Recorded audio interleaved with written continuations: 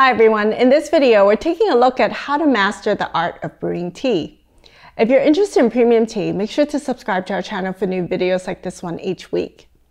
One of the most enjoyable and unique aspects of tea is the ability to control its flavor based on your brewing technique. This added layer of input separates tea from most other artisanal products like chocolate and wine, and learning to control your infusions can be a very rewarding experience. When it comes to tea, there are several factors that will affect its flavor. These include the quality of your tea leaves, the quality of the water, and the style material of your teaware and more. Investing in better leaves, better water, and better teaware will improve the taste of your tea. And we have separate videos that explore each of these topics if you're curious. For the brewing process itself, there are just three elements that control how your tea tastes. These are brew ratio, water temperature, and infusion time.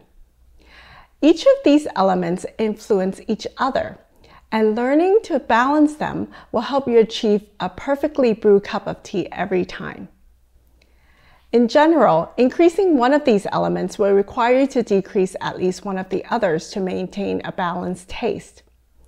The first factor is the amount of tea leaves you use, or more accurately, the brewing ratio, which refers to the amount of tea leaves per volume of water. This can be measured by using our digital tea scale.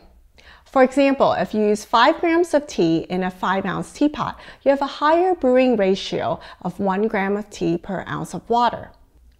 If you use the same 5 grams of tea in a larger 20-ounce teapot, you now have a lower brewing ratio of 1 gram of tea per 4 ounces of water. Higher brewing ratios are more concentrated, so the tea doesn't need to be brewed as long or as hot. Lower ratios are more diluted, so you need to brew the tea longer or hotter to compensate.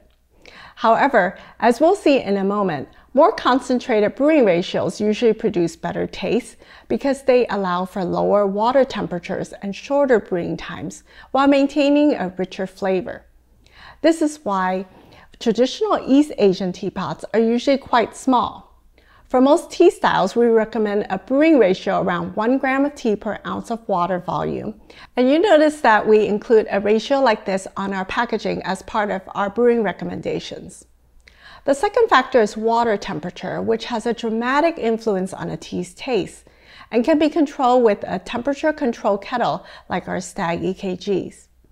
In general, tea brewed at a higher temperature will be more robust at the risk of becoming astringent, while lower water temperatures produce more sweetness and a rounder texture, but may not be as robust. Contrary to popular practice, boiling water is usually too hot for most tea styles.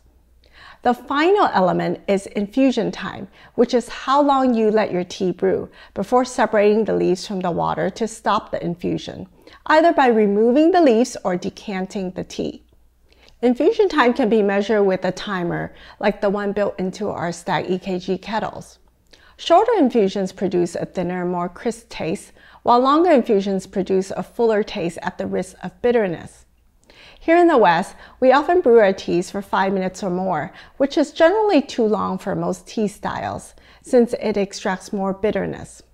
However, we also find that the flash infusion technique traditionally used in China is often too fast, producing a less complex flavor profile. Although there are exceptions, we typically aim for a brew time around 2 to 3 minutes for most tea styles, which gives time for more complex flavor extraction while limiting bitterness. Ultimately, brewing tea well is all about balancing these three factors to achieve a well-rounded and complex flavor profile. As a starting point, we provide brewing recommendations for all of our teas, including a suggested brewing ratio, water temperature, and infusion time. However, taste is subjective, and the best way to improve your skill at brewing tea is to experiment and find what works best for you. To learn more about premium tea, visit redblossomtea.com. Make sure you leave a like and comment below if you found this video helpful, and subscribe to our YouTube channel so you don't miss out on future videos.